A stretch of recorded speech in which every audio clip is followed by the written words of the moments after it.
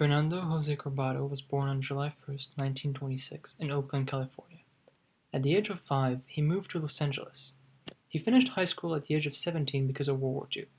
He enlisted in the Navy's EDDI program for naval technicians.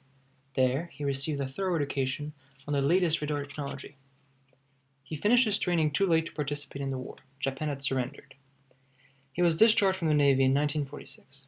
Using his GI Bill money, Corbato attended the California Institute of Technology from 1946 to 1950, earning his bachelor's degree in physics.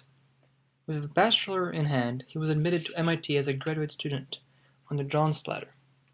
Corbato's work on molecular physics was very computationally intensive. As such, he became very familiar with the whirlwind computer at MIT. He received his PhD in 1956, again in physics. Because of his work, Corbato was approached by Philip Morse to work at the MIT Computation Center.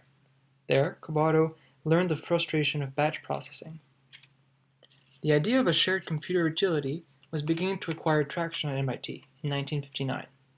Corbato started work on a proof-of-concept project for time sharing. His project was demonstrated in 1961. It became known as CTSS, Compatible Time Sharing System. This project, initially designed for an IBM 704, eventually ran on an IBM 7090.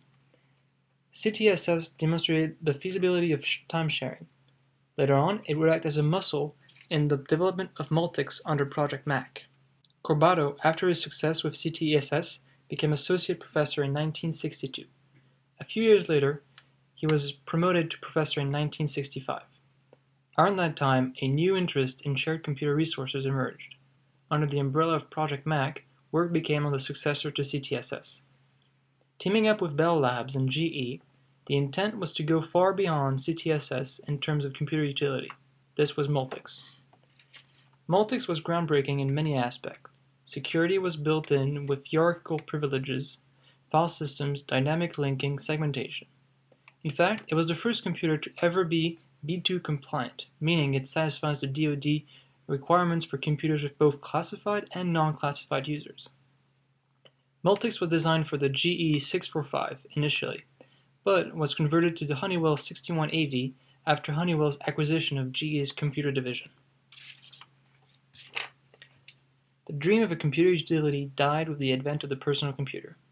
Multics stayed somewhat active up until the mid-1990s, especially in French universities, with close to 36% of all Multics installation being in France. The last Multics system was decommissioned in 2000 at the Canadian Department of National Defense. Corbato stayed at MIT under Project Mac and later at the Department of Electrical Engineering and Computer Science, where he was associate department head from 1974 to 1978 and from 1983 to 1993.